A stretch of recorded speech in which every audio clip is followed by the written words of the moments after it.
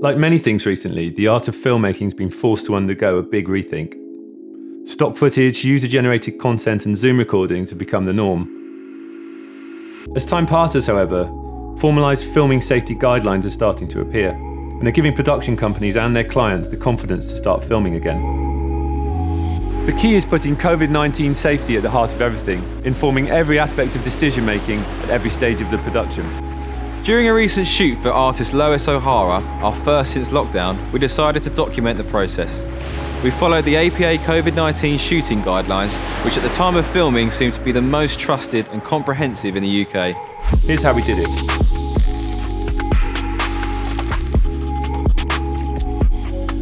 From the start, we made the decision that everything should be filmed outside in well-ventilated spaces. Almost all pre-production was remote and digital. Meetings via Hangouts, cloud documentation and recce's via Google Earth. We kept the crew to an absolute minimum. We had the director, DOP, sound recordist, plus a dedicated Covid-19 officer to enforce all aspects of production safety. The APA guidelines were emailed to all participants, including the Covid-19 health declaration form. It essentially states that you've been adhering to UK government guidelines, that you haven't recently shown COVID symptoms, and provides a personal contact in case of emergency. The kit list needs good consideration too. Promotion Hire provided a full-frame 8K RED Monstro with Canon Sumi-Ray primes. The combo gave a premium aesthetic with the ability to punch in post, ruling out the need for a second camera. At Promotion Hire, our priority has been to ensure that our buildings are safe for all our staff and visitors, promoting and enforcing our hygiene and COVID-secure policies. These policies have been created based on government advice and have industry approval. Once the job has been confirmed, our technicians will begin to prepare your equipment. They will start by washing their hands and will continue to sanitise frequently throughout the process.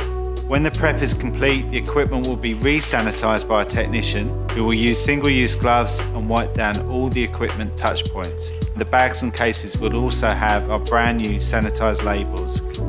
If we are delivering the equipment with one of our drivers, they will be wearing PPE, and we have also implemented contactless equipment handovers.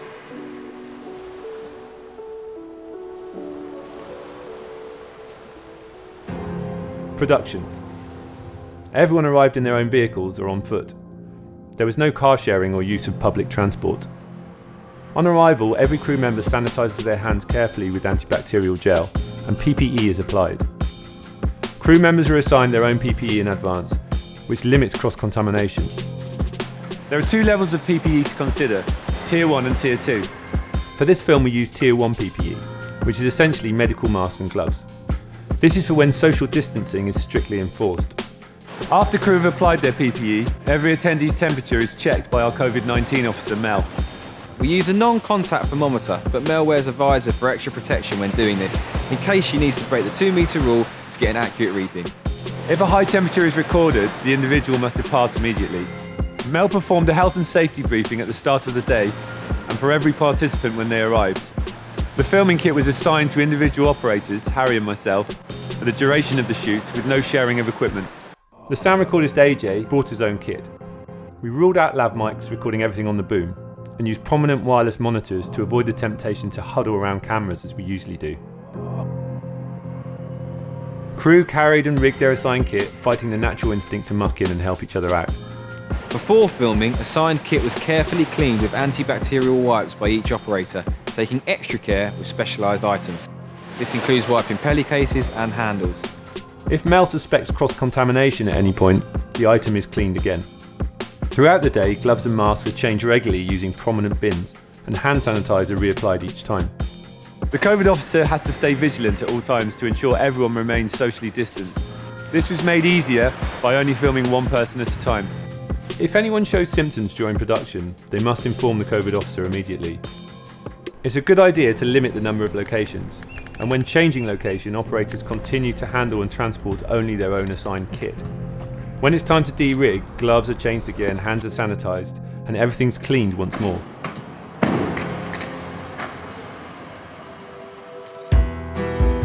Post follows a similar approach to pre-production, remote working and conference calls.